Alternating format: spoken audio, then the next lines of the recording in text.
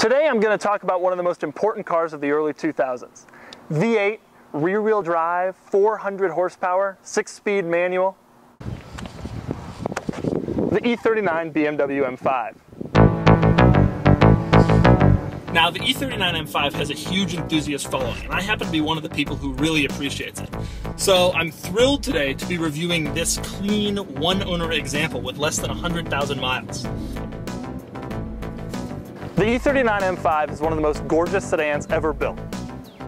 The lines are perfect, and you won't find a bad angle on this car. The styling is restrained, well-proportioned, perfectly drawn, and handsome. Basically, it's everything you'd want your German super sedan to look like. Best of all, it's so subtle. The new M5 has those huge wheels and those side skirts and those weird-looking orange brake calipers. It just screams, "Look at me, you bastard!" This thing is stealthy, it's smooth, it's subdued. In fact, I bet that I could replace the badge with an entirely different type of badge, and nobody would ever know the difference. Now that I'm driving my 525i badged M5, I'm going to demonstrate this car's stealthy performance capabilities with a little stoplight drag race.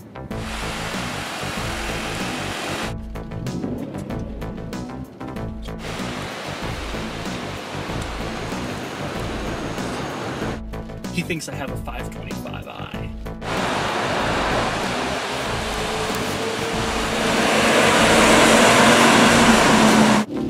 Yes!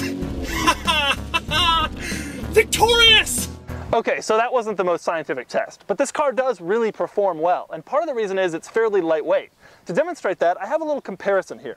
Now, this M5 weighs 3,900 pounds, whereas the new M5 weighs in at approximately 10 million pounds. Now, the difference between the two cars is 9,996,000 pounds. It's good for acceleration. It's also good for handling. In fact, this car handles like a dream.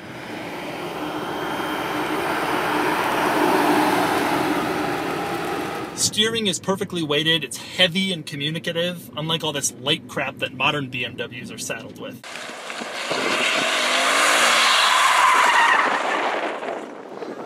It's perfect. Who cares? My favorite thing about this car is actually the build quality. Everything is exactly like you'd expect it to be from the Germans, with the serious, somber quality of a nation that is just coming back from a funeral.